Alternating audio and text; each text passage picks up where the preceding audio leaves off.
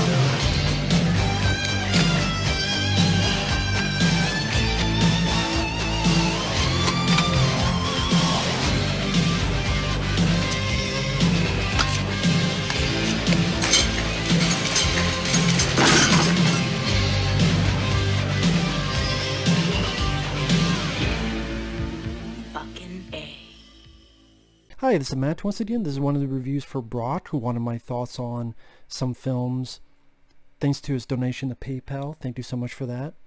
If anyone's ever interested in requesting pretty much any type of video, you just send it directly to my PayPal or join me on my Patreon. Both of those links are down in the info box. But he wanted me to talk about the original Hairspray from 1988, which I had heard about, I had not seen. It's a John Waters film.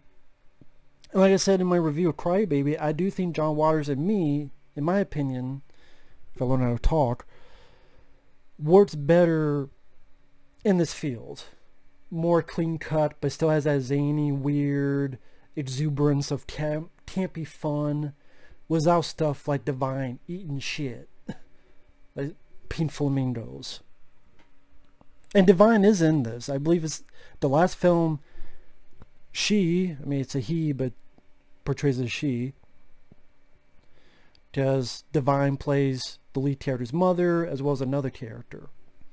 And the plot of the film is Ricki Lake. People might not even know who the hell Ricki Lake is, but she would years later lose a lot of weight, have her own talk show for quite a few years.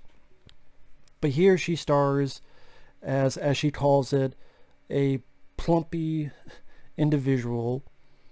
Her mother is played by Divine, and her dad is played by,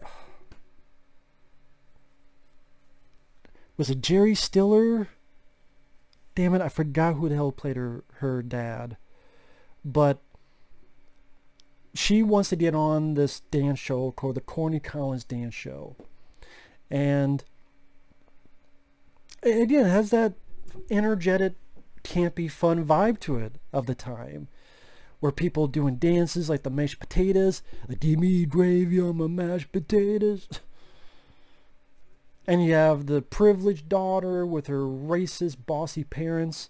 The father actually played by Sonny Bono, which people might not even know who the hell that is. He used to be with Cher, and they did a variety show, then they broke up, and then he was in films like the first Troll movie. And so, you know, she's the daughter's a bitchy lady. Ricki Lake, her character, she thinks she can do well in the show, and she does. And then her stardom starts to rise, where the bitchy girl's boyfriend starts liking her now. It was nice to see you have a person who is plump and big, but they don't do the obvious fat jokes where she's always eating. They don't have her trip and fall because she's fat, right? They handle it, I thought, respectfully. They handle it well. The PC way. Like, they handle it fairly well. Ricki Lake, I thought she did a good job. She was a likable character. And I did not realize this touched on a serious subject too, which is segregation. How there are people who could not get into this show unless one day of the month. Other than that, a black person cannot be a part of this. And of course, Ricki Lake doesn't like that.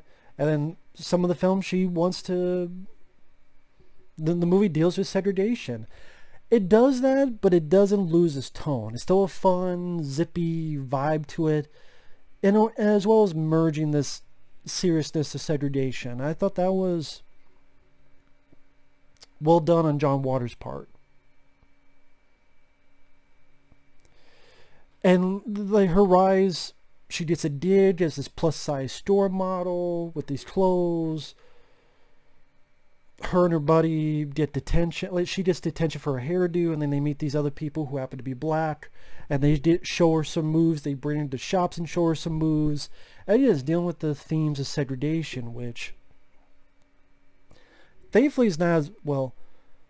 That segregated part is not as bad as it is back then, but as we all know, there's still issues of racism, and that flat out fucking sucks. It's not as bad as it used to, in my opinion, but still, the fact it's still a point is annoying as fuck. Sadly, that's the human race, and sadly, I don't think we'll ever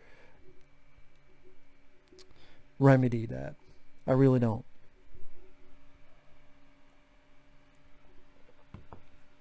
It's never going to be the Star Trek. Well, now it's not even that with Star Trek. If you watch something like Picard, but what Star Trek was that, oh, we've gotten over racism and money. Not anymore. At least that was handled well in, say, Star Trek 6, but all the shit I heard about Picard, well, anyway, that's another tangent. Everything I heard about that show sounds like fucking dog shit. Just ask my friend Michael Keane, the Choice Voice, about how shitty that show is. I believe him. 110%. But getting back to this, you know, the characters are saying lies that our souls are black even though our skins are white. And it deals with police brutality. Weird, considering that's an issue today. Her friend runs away with a black guy because the parents are so pissed off about it. She gets arrested for a bullshit charge, and people, including the parents, are like, release her, release her. Things work out. What the movie did well, it had catchy music, perky performances, a nice message to it, and some good dancing. You know, old school dancing, but energetic.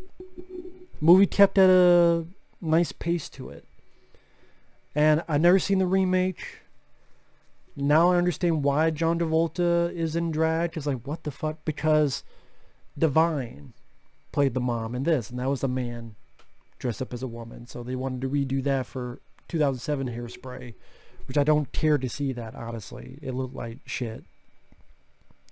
This one looked like it had that. For I understand, that's more of a musical. This is a movie that just happens to have music in it. I prefer this. You haven't seen that. I don't care. The actors did their jobs well. Ricki Lake was likable. Again, it had a nice message to it, but it didn't deviate too much, so it became a straight out drama. It's like, what the fuck movie I'm in now? It didn't do that. I thought it did a decent job blending the two in there. And it still had that silly, fun, campy vibe, which John Waters is a big fan of camp. There was even a Simpsons episode that dealt with that, about his love for camp. I don't know if he played himself, but John Waters was in a Simpsons episode. I think it was the episode where Homer thinks Bart is gay. I believe it was that episode.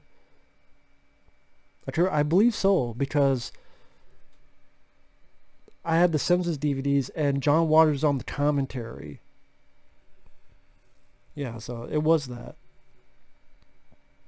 I didn't even think I did. If I stop stuttering, I did. I did not even remember that until now, that episode existed. That's right. It's been a while since I've seen those.